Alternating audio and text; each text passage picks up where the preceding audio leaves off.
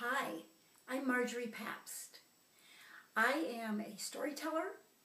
I am the author of Enrich Your Caregiving Journey, and I'm eCare Diaries caregiving expert. Welcome to eCare Diaries storytelling page. We want you to submit stories to us about your caregiving journey. Around 6 to 8 sentences. Keep them relatively short and we'll get them on this page. A couple of tips. How do you tell a good story? One recommendation I have is be specific. Go back to your earliest memories. Try to capture them as specifically as possible. I find that an object works. I have often talked about my mother's old coffee pot.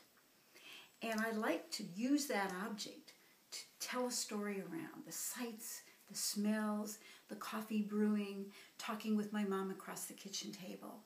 It's that kind of compelling story that will make your family legacy come alive and will be terrific for the readers of our site. So get busy, write that story, submit it to eCareDiary.com. Thanks.